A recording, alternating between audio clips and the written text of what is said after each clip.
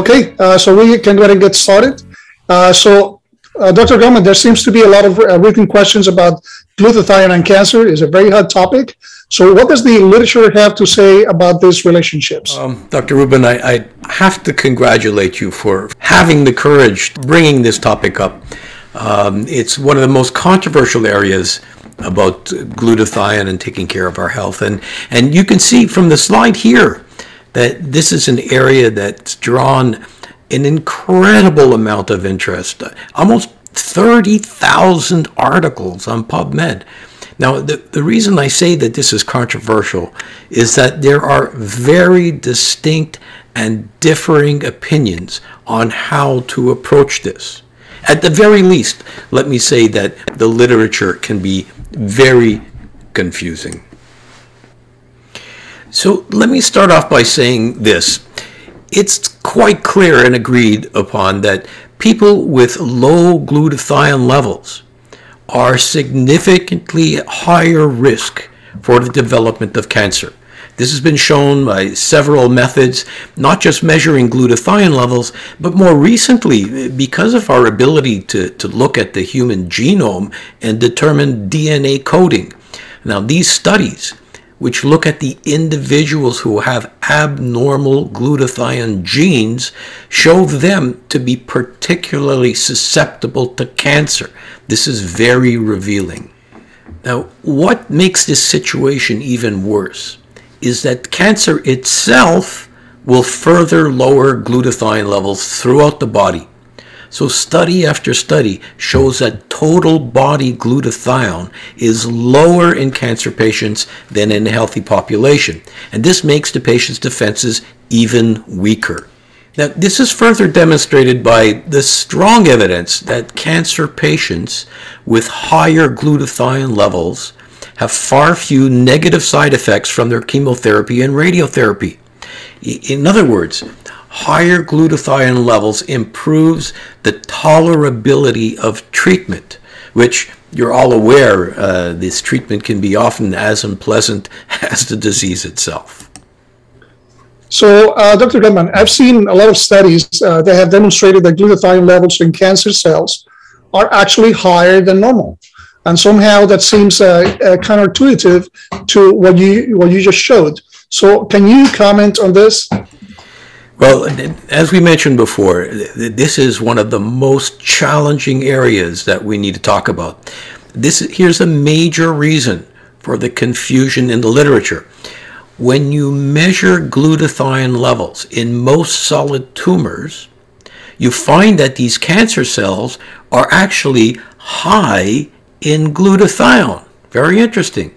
But this can lead us to coming up with contradictory conclusions. Let me explain and pay attention to the next few slides because you'll need to wrap your head around this. Now, for example, because these cancer cells are high in glutathione, the cancer cells themselves use this extra glutathione to protect themselves from the chemo or radiotherapy.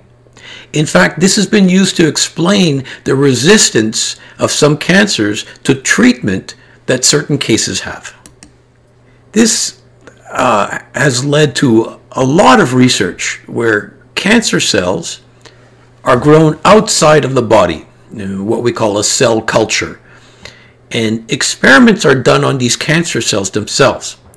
Now, what's raised a lot of attention is that when you grow these cancer cells outside the body and you deplete glutathione levels in the cancer cells, you can make them more susceptible to damage by chemotherapy. So again, this seems to argue in favor of lowering glutathione in patients, not raising glutathione. So why are we not just lowering glutathione levels in cancer patients? This is a critical question. This is the key question that's been addressed in many clinical trials. And this is why we must make any major decisions of treatment methods based on human trials. I say this again and again. Laboratory studies and animal studies, they're so important to our understanding. But when you take these experiments into human studies, So often we're surprised by the outcome in the real world. Now, this is important. When you lower glutathione levels in human patients before chemotherapy or radiotherapy, you'll find that the side effects of the treatment are so severe that the approach becomes impractical and unfortunately even results in death of some of the patients. But scientists are still trying to find a way to do this, so far with very little success. So, Dr. Gutman, that begs the question. So raising glutathione levels in oncology, is this a good idea or is this a bad idea? Well, I have to think that most well-read people would not argue too much with raising glutathione in patients who are not undergoing chemotherapy or radiotherapy. Again, please ask your own oncologist his or her opinion on this before you use any supplements. And always listen to your doctor before you listen to something you found out online. So, Dr. Gutman, what about raising glutathione levels for patients who are receiving chemo or radiotherapy? Now, this is what I've been proposing to doctors and scientists for a long time now. I have to tell you, this has been a long and difficult argument. You need to start by looking at all of the available literature and trying not to cherry pick the articles that are only supporting your point of view. So I welcome you all to do this yourself, especially the doctors. Always do your own homework. You'll find that the vast majority of the successful studies looking at lowering glutathione before chemotherapy have been in tissue cultures, in test tube studies, not in live humans.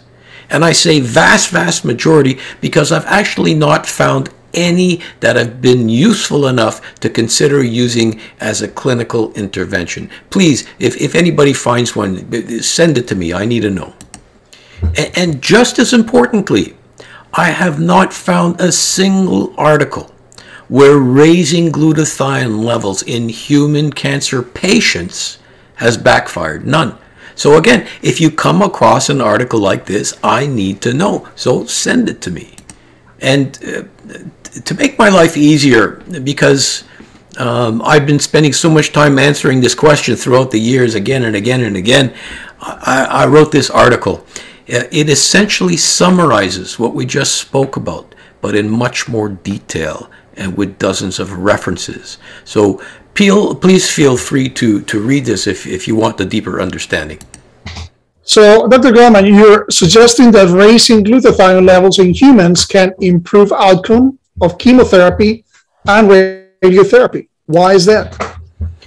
Well, here's where it gets a little bit technical. We need to look at some of the biochemistry about how glutathione is manufactured in the cell. And I'm not going to go through this whole pathway, don't worry, but it's important to note that there are many steps for a cell to take to make its own glutathione. If we narrow down tightly to one spot on this diagram, we can see that the amount of glutathione that can be made by a cell has a certain limit. Because you see, when you reach a certain ceiling of glutathione concentration, it will act to downregulate production or to slow down further production. So in this matter, a cell will make a pre-programmed amount of glutathione and no more. Now, because cancer cells already have super high levels of glutathione, it only takes a little bit of precursors to shut down production through negative feedback inhibition. Now, the first step was to show this in cell cultures, which Immunotech scientists have done much earlier studies. Again, I'm not going to bore you with the details. There you see some references there if you want to look up these references to get deeper into this. But essentially, you see where levels drop at the end of these curves when glutathione precursors get too high in the tumor cells. So there's a term, Dr. Gutman, selective modulation. So it seems to many to be a very complicated term. So can you simplify this for us?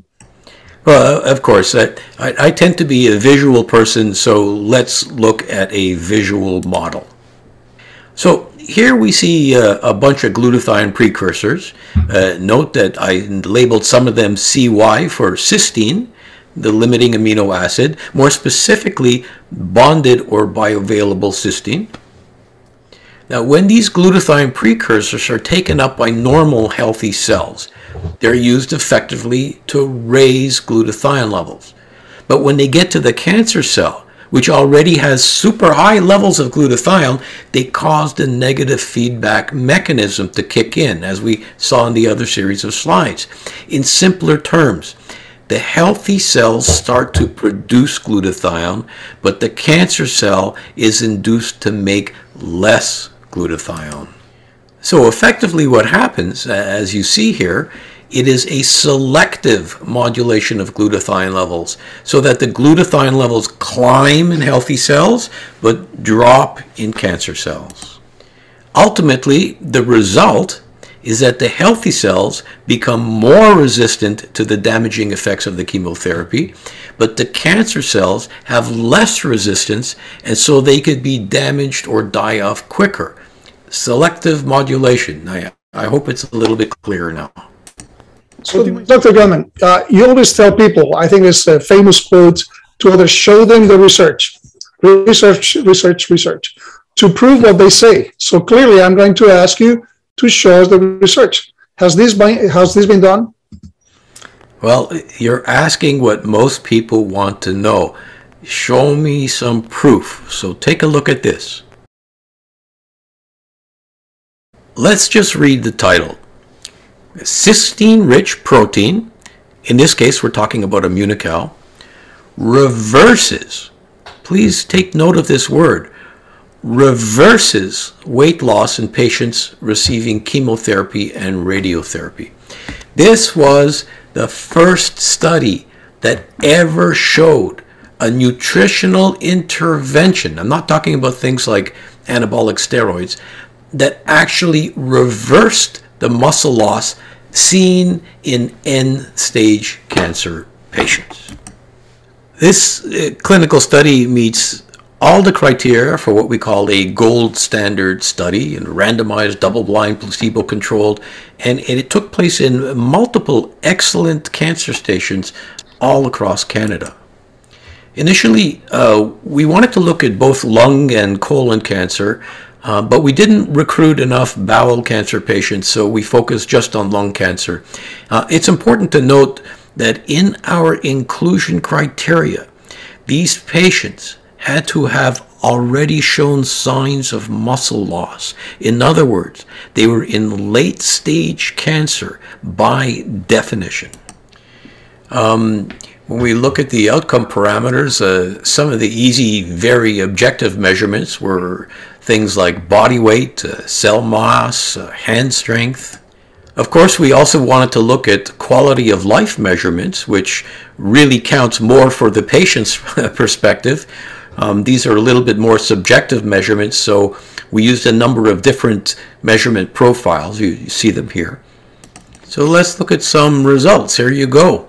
A clear and significant increase in body weight and muscle mass. First time ever. And here you see that the patients themselves reported significant improvements in their quality of living. This alone is critical. Finally, the burning question. Did these people live longer? Let me just point out this group of numbers. A year after the study was completed, we went back to see who could report on their condition. Listen to this. About 80% of the patients treated with Immunocal were alive. Less than 50% of the patients who did not receive Immunocal had passed away. These are very encouraging numbers, and I'm calling out for more studies to further validate this. So let's summarize. Yes, we know that cancer cells are often found to be high in glutathione. In fact, it's this high level in cancer cells that may cause them to be resistant to treatment. when you grow these cancer cells outside of the body, then you lower their glutathione levels. This makes them more susceptible to being damaged or killed by chemo and radiotherapy. However, when you do this in a living organism, like a human being, this may lead to extremely high levels of adverse effects and even death. So this, so far, has not turned out to be an effective strategy. And here's where our own scientists have added significantly to the research. Through the use of precursors, glutathione levels can be selectively modulated with really promising results. So thank you, Ruben, and thank you, everybody, for all of your attention and inviting me onto the call, not to mention all the difficult questions you ask. So I just want to thank you, Jimmy, for this presentation. This is amazing, as you always are. I really appreciate the time you're taking to consider this topic that I think from the beginning, it just brings so much interest, particularly because of what you said initially, that the literature is so confusing. You start reading, and then you ask yourself, how come I'm giving immunocal to patients when in reality I'm feeding the cancer cells? Yeah. And I think everyone gets confused about this. Yeah. So we don't want people to get impression, but I think the key, as I wanted to summarize, is the fact that giving those precursors will allow pretty much to create the ceiling effect to downregulate the glutathione in the cancer cells. Am I right? Yes. But the normal cells who are already starving from glutathione increase their amount and they get stronger.